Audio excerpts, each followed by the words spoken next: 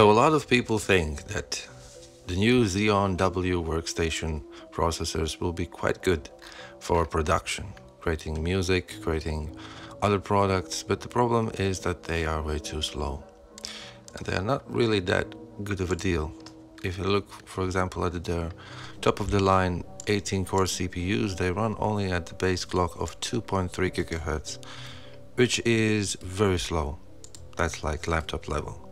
And knowing that frequency for most cases is a lot more important than the number of cores, it's not necessarily as good of a choice if you know that there is options like the X series CPUs where you can get quite higher frequencies because the CPU is basically unlocked and you can overclock it, and with the decent cooling you can get the best out of it.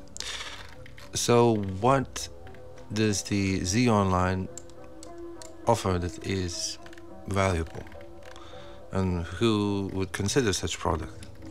Someone who would need it, for example, for a live show or something that's mission critical and cannot fail at any circumstances. As the frequency is very low, you may not do, for example, in music production, as much sound design as you can do just mixing. And if you would have a live concert where you have just basic EQs and basic processing on many channels, this could be a good option, a viable option. And for someone who needs an extreme amounts of RAM, because this allows you to have 512 gigabytes of RAM.